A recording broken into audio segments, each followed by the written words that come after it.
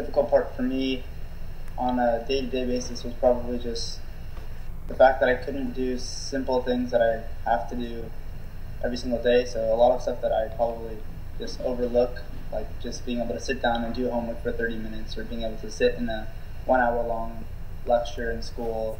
So just those kind of things. So how much time I could spend on stuff, and then how much effort I could put into things without getting tired or feeling dizzy or nauseous or having the symptoms really kick into a substantial degree at which it was making me unable to either complete the task or just making me feel pretty sick and unwell.